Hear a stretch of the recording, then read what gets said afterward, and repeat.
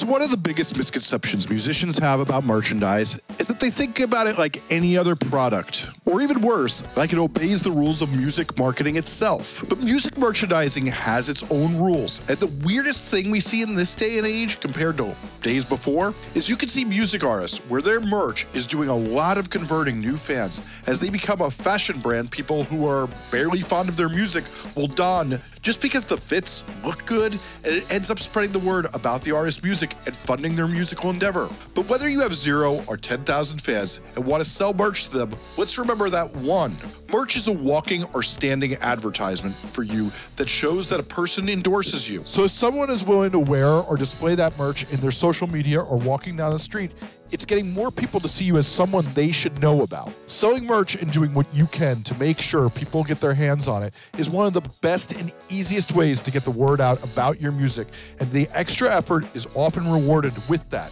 And you get the reward of money, which, let's be honest, isn't always the case when you're putting out music. Merch is also one of the more lucrative ways to fund your music, and it definitely beats streams. So enabling it to fund you is crucial.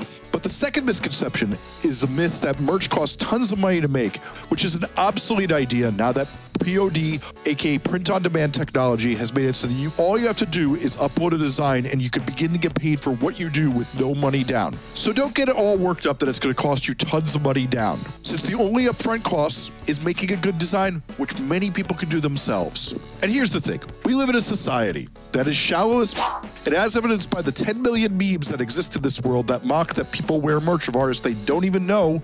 Well, that's the thing. The fact is, merch is both a virtue signal, meaning that fans will wear it to show others they love the music and they're part of the culture around this design, and they want to meet other people who do, even if they don't know 3 songs from the artist. And you know, this is the guy who has tattoos of his favorite musicians and documentaries tattooed prominently on his body, because I want to make sure no one who loves the 1975 can ever miss out on the chance to hear me go incessantly on and on about them at a bar.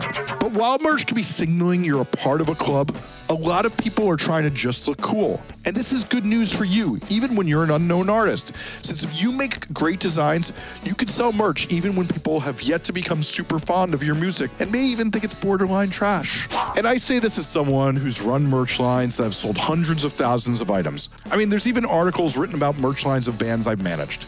Here's the weirdest thing, though, is one of the weird things people say about modern musicians is they're more of a merch line than a band. Well, that's because if your merch game is good, well, a lot of people will wear it, despite the fact that they may not be enthused about your music. I mean, let's go back to the 1975. They're my favorite band. I have a tattoo of them. And I don't wear their merch much, despite this video, because I don't love the band's designs. But if they did better ones, I'd wear more. But I wear tons of merch from this band Honey, whose hat I wear in every video, who I don't love as much as the 1975, but they have great designs. So here's the funny thing musicians do, and you should really listen right now, because this is a concept that will help you a lot in life if you recognize and fight against it. So there's this study called Dunning-Kruger, and it basically says that when you're a dumbass, you think everything looks easy, and even though you haven't studied a subject much, you feel like you got it figured out already. But when you're super smart, you realize that people can be experts to such minute detail, all sorts of small subjects, and it's important to talk to experts. So I'm going to tell you a bunch of knowledge I know as someone who has literally run merch companies that have sold hundreds of thousands of shirts, and when I talk to so many of you, you think this stuff obviously must not apply to your genre, or you think you clearly know better because, well, you're part of that dumbass equation in the Dunning-Kruger thing. But I'm here to tell you, I know this because I've worked in it for well over a decade and had a lot of success selling hundreds of thousands of units, so please listen the fuck up. So let's first talk about the #1 way to sell a bunch of merch even when you have a few fans. Just as a great song is the best marketing tool that makes all your marketing go easier, a great merch design does the same. In fact, there's nothing that beats a great merch concept at moving units. But so many musicians either put no effort in designs or think trying hard is for losers, or really can't be troubled to put much thought into it. But here's the reality. If you're out playing shows or people see your merch and it looks good, more people will buy it. Just remember, every time you're selling one, you're selling an advertisement for someone else to buy it. But if you just go in MS Paint and do the Comic Sans, it's not going to work out well. You need to research what the rest of your community does and put out quality merchandise that matches it or really exceeds what what other people are doing. And this is often by doing tons of drafts and working on ideas and designs and studying other people until you've really latched in and figured out what your audience would want to see from you and giving them sick designs that they would want to wear. And I'm going to be frank, that can often mean drafting 10, 20, or even 50 ideas before you have one that's really going to do numbers. I should say this, there's room for cheaper merch. If a lot of your fans are poor teenagers, well, having a low ticket item that isn't on the best blanks can really help your sales. So not every piece of merch needs to be your piece de resistance of art. But there are some things that do help sales a lot. One, using good blanks, which if are just blank shirts, if you don't know what I mean, or whatever type of merch you're selling. You know, brands like Canvas or the good quality Gildan ones, or any of those that started to knock off the American Apparel style, you will be sure to have more people buy it since music fans buy a lot and take note of the higher quality stuff that looks better on their stories when they're trying to make that e-girl fall in love with them. It's not gonna happen. And two, making the design a real banger that looks really good, and here's what I mean. Like I said, One Tricks Point Never aren't even in the top 50 of my favorite artists, but when I saw this fit, I had to cop it because it looks amazing. Dua Lipa is great, but I would wear 20 more Charli XCX shirts before hers. But let's be honest, this is a look. And the Spice Girls really only have 2 great songs, but when I saw this bootleg that matched up Choking Victims' classic record cover for No Gods, No Managers, and the Spice Girls, well, I had to have it, thereby proving my point. Shallow people like me who care about looking cool will buy your merch if the design is sick, even if you're not their favorite band. So think about what you would think is sick and make designs around it.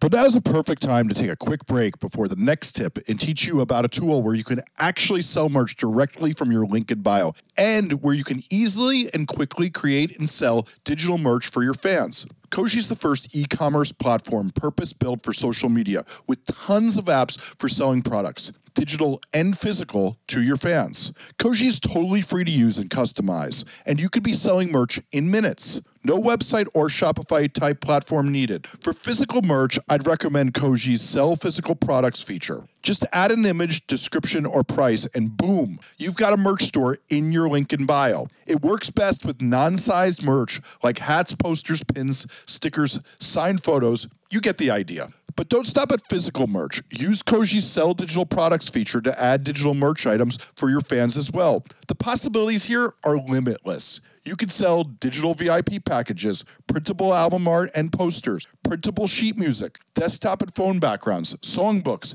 album liner notes, ebooks about literally anything, your journey as an artist, for example, or short PDF guides to teach fans and aspiring musicians the things you've learned along the way. You can easily make a lot of these items in Canva or even repurpose some of your existing artwork and designs for people to buy, download, and print at home. Koji also makes it easy for musicians to sell lots of other stuff too, like bonus audio tracks, live recordings, or sample packs with their locked audio feature, or sell photos and videos to your super fans with Koji's locked photo or locked video features. You can even sell custom video or audio to your fans with Shoutout or Audio Inbox, just like Cameo, right from your link in bio. Trust me, you need to jump on Koji. You'll thank me later. So head to the description or to withkoji.com. That's WITHKOJI.com. But really, click my link in the description or start selling with Koji today. It's easy, and it comes with the world's most powerful link in bio for musicians built right in. Literally, what are you waiting for?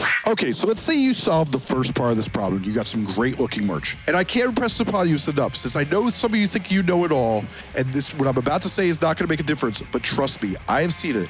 Putting a good-looking person in your merch and photographing it hanging on them in a way that gets people horned up sells more merch than anything aside from a great design on a great blank. When people can envision themselves looking that good, even if they look nothing like that model, it sells more merch, and that tiny bit of effort to take a picture of someone in that merch truly improves sales, sometimes between 10 to 50% in my experience. And I'm not kidding you. I've literally taken 2 hours to switch merch stores over to IRL photos from mock-ups and watch the money machine go. Okay, so then the next thing we need to do, though, is acknowledge that there's like so many people competing for your customers' dollars. There's regular fashion brands, and then there's other artists. Hell, even meme accounts are making fire merch, and I buy a ton of it. So one way to try to encourage people to buy more of your merch is to make it scarce, meaning use what the kids call drops, and only make the merch available for a short time. So for example, you could advertise a drop happening and say things are only going to be for sale for a week or less. Now the trick here is you could then move some of the best performing designs to your main store where you permanently sell them, and the designs that didn't do so well can get retired or even brought back later. But doing drops creates the feeling of missing out, so people are more prone to act fast and buy your merch now instead of thinking about the decision, because they know that decision may be made for them when your merch goes away. Okay, so but after we got good looking merch, we know how to create demand and pictures of it. Where do you sell it? I truly feel Shopify is the best option. And I've explained why in a previous video, but let me go deeper since this video is about selling more merch. And here's the funny thing, while there are a lot of details to upping your merch game, the best news I tell every musician is there's a lot of terrible things about being a musician today, but the best news is that there's often a tool that can get their jobs done simply and effectively and require far less effort than just 5 years ago, never mind 20 years ago. If you work smart, you can work less hours, and that's exactly what Shopify enables. Shopify has really good integrations with Printify and Printful, where you don't have to pay for any merch up front and can do print-on-demand designs. What I really love about them is as integrations with Spotify and YouTube, so while people are enjoying your music and are most likely to be the people who are going to actually want to buy your merch, they can see it on your Spotify, on your YouTube, if you enable it, and have it right there staring them down while they're enjoying your music, when they can see your sick fits that you have available for them to show everyone how much they love your music and the emotion they're feeling right now. And no other merch platform can do that. Since visibility is a lot of selling merch, that makes your merch visible, and it's really easy to do. And as I explained in my video on Shopify, I actually think it's the best platform to build a musician's website, which also saves you that money for not having to build a separate website. But the other reason I love Shopify is they really make it so much easier to sell more merch. Since they have easy to use integrations to email people who abandon their cart, or email to customers who've already bought from you, or retarget with ads the people who've come to your site. Now I know some of you don't believe me that email is the most effective way to sell merch, but yet again, I'm someone who's done this before, and I can tell you no matter what your genre or demographic your fans are in, email sells merch. So I want you to repeat after me and realize you don't know what you're talking about if you don't think that's true, since everyone I know agrees about this. Going hard on emails to sell merch is one of the most effective ways you can sell it. And truly, getting emails at shows of people who are enthused about you, or in exchange for rare tracks from your most dedicated fans, where you give away an alternate version of them and a download in exchange for an email, gets you emails where you can show those fans who most love you what you have to sell and how they could support you, is how you sell a lot of merch. And truly, after everything else is in place, there is no more effective way to sell more merch than those people who are passionate enough to give you your email and sending them a picture that looks good of your merch. So here's the thing, you should now watch my video on Shopify so you get the whole picture, which is this video right here. So make sure you watch that next if you really want to level up.